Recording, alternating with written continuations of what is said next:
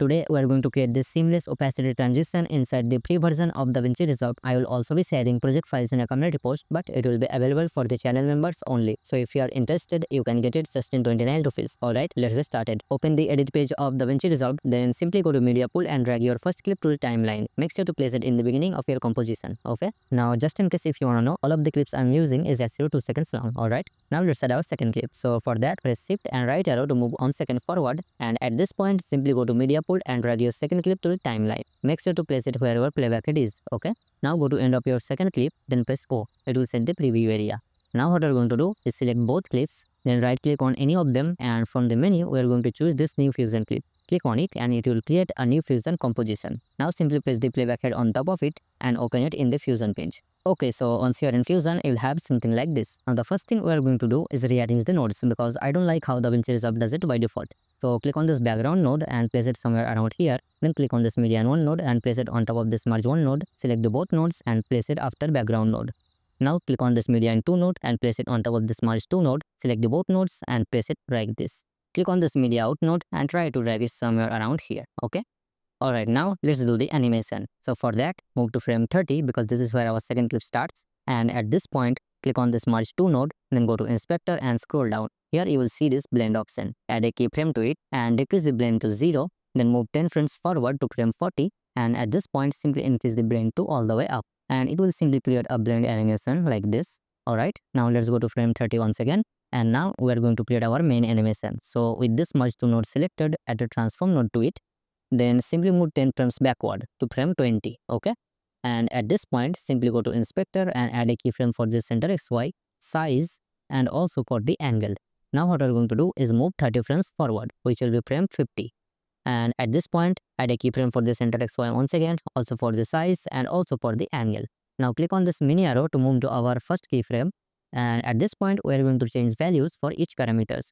So first thing first, double click on the size box and change the value to 1.2. Click here once to apply the changes and we'll have something like this. Now double click on this angle box and change the angle to 30. Click here once to apply the changes and we'll have something like this. Now let's adjust the position. But before that, go to viewer, press Ctrl and use the mouse wheel to zoom out like this. Now what we're going to do is click on this square box in the middle and drag the clips like this. So let's clip it somewhere around here. Okay. Now what we're going to do is simply click on this merge one node, then go to inspector and scroll down. You'll see this option called edges. Click here and change the edges to mirror. Now simply scroll up, and what we're going to do is reset the changes for this clip. So first thing first, double click on this angle box and change the angle to -30. Click here once to apply the changes and it will reset the angle. Now go to viewer and click on the square box and drag it upwards like this. So let's place it somewhere around here. Okay. Now let's go to frame 0. Then click here and set the preview area like this. Then double click here and play it. You'll see we'll have something like this. And it's actually looking good, but the animation is actually slower, so we need to change the curve. So let's do it. First thing first, let's select this merge 2 node. Then click on the zoom to fit icon. And now select the keyframes. Then press S on your keyboard. Now go somewhere around here and press T. It will reveal the ease in and out section. Simply click on this log icon.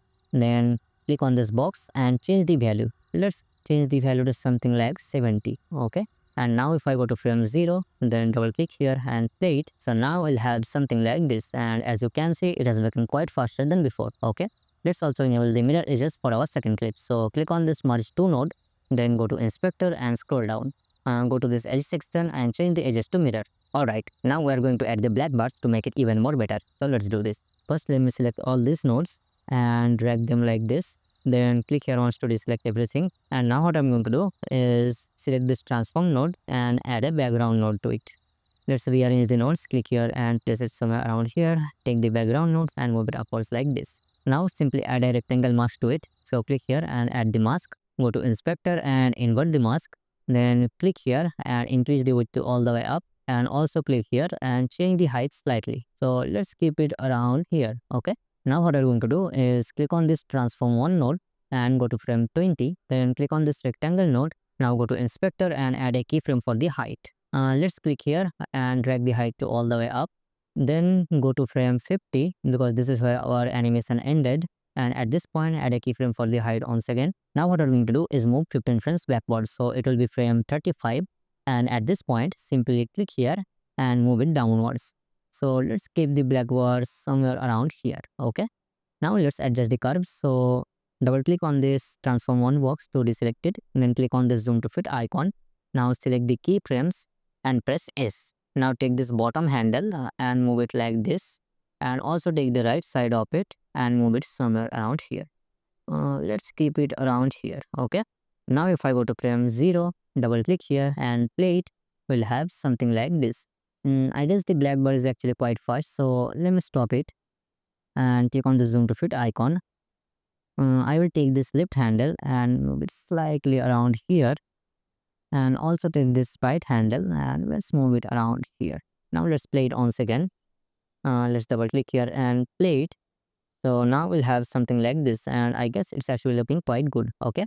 Now let's enable the motion blur. So click on this transform one node, then go to inspector and switch to the settings tab. And here you will see the motion blur. Tick the box, change the quality to all the way up, then change the shutter angle to all the way up. If you want, you can double click on the shutter angle box and change the value to 720. It will make the motion blur even more better. But for the tutorial sake, I'm going to keep it as it is. Okay. So let me click here to deselect everything. And now let's go to edit page and render our clip. Okay, so my render is done. Now we are going to create the second part of our animation. So for that, simply move 2 seconds forward because this will be the middle of our second clip. And at this point, go to the media pool and drag the third clip to the timeline. Then place it wherever playback head is. Okay. Now go to end of this third clip and press O to set the preview area. Now select the both clips, right click on any of them and convert them into fusion clip. Place the playback head on top of it and open it in the fusion page. Okay, so here I have already rearranged the nodes. Now let's clear the animation. So for that, simply move to frame 60 because this is where our third clip starts. And at this point, click on this merge to node. Then go to the inspector, scroll down and add a keyframe for the blend and decrease the value to 0. Move 15 frames forward, which will be frame 75. And at this point, increase the blend value to all the way up. Now let's go to frame 60 once again. And from there, we're going to move 10 frames backward, which will be frame 50. Okay. And at this point, simply add a transform node. Then go to the inspector and add a keyframe for the center XY, also for the size and also for the angle. Now simply move 30 frames forward, which will be frame 80. And this time we are going to change the value for this part. Okay. So go to the inspector and double click on the size box, change the size to 1.2. Then double click on this angle box and change the angle to -30. Let's click here once to apply the changes. Now let's go to viewer and zoom out a little bit. And I will click on this part and drag it somewhere around here. So let's place it around this place maybe.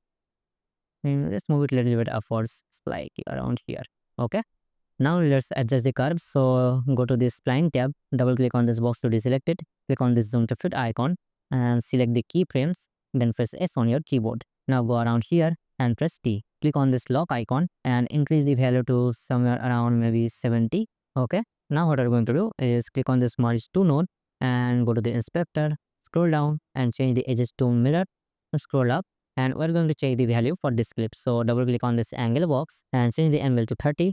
Click here once to apply the changes and now we have to adjust the clip. So click here and drag it somewhere around here.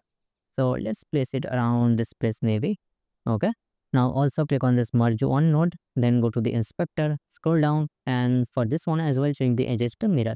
Now rest of the process is actually same. You have to enable the motion blur and create the black bars. So let's go to edit breathe and preview it. So we'll have something like this. And as you can see, it's actually looking pretty smooth. Now if you notice, it's actually kind of stopping in the middle. You can fix that by adjusting the keyframes. Just start the animation a little bit earlier. Okay. So that's all for today. If the tutorial was helpful, then give this video a like and subscribe to this channel and make sure to watch my other videos. I'll see you in the next one. So see ya.